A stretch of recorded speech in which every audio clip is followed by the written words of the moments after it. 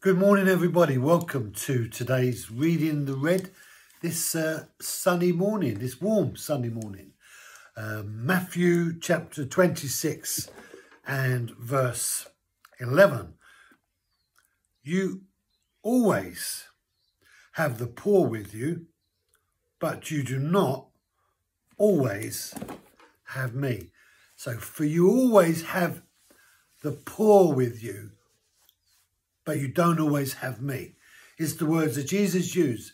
And he's using these words in order to describe to, as it were, the faults of the people, the disciples, who have come up with this suggestion that this perfume anointing from this woman on his head was an inappropriate act.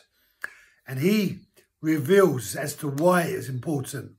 But he wants to address their thoughts that seem like it's a positive thing to bless the poor, but in fact, it's a misrepresentation of what is appropriate. And sometimes we can be deceived through guilt and shame to do the right thing for the wrong reason and do the wrong thing for the right reason. So this deception of it could be right most of the time, but sometimes it's not. And then sometimes it's the opposite to that. And so this sense of knowing when something is appropriate and when something needs to be acted here or acted there. And the sensitivity connecting to yourself to wisdom is the only way you're really going to make the right choices when you have those difficult decisions to make. So he could have given that perfume to the poor and sold it and blessed them with some provision. But Jesus had a more important thing to do. And we'll come on to that. But the fact that Jesus knew what their thoughts were and felt the need to justify his perspective is an interesting thing in this story. And this ability to know the thoughts of the disciples is the gift of discerning the spirit behind the person.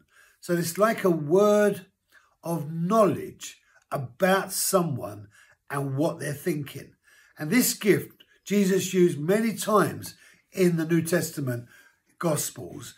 And we ourselves as Christians have access to this gift of knowing what is operating inside a person, the gift of knowledge, or if you like, connected to that is the gift of discernment, knowing what spirit someone is operating in, knowing their thoughts, knowing what's going on inside their heart.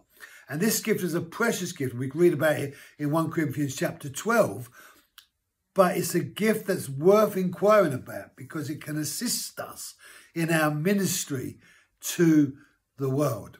Thank you for joining me. Be blessed. Have a great day, and I'll see you tomorrow.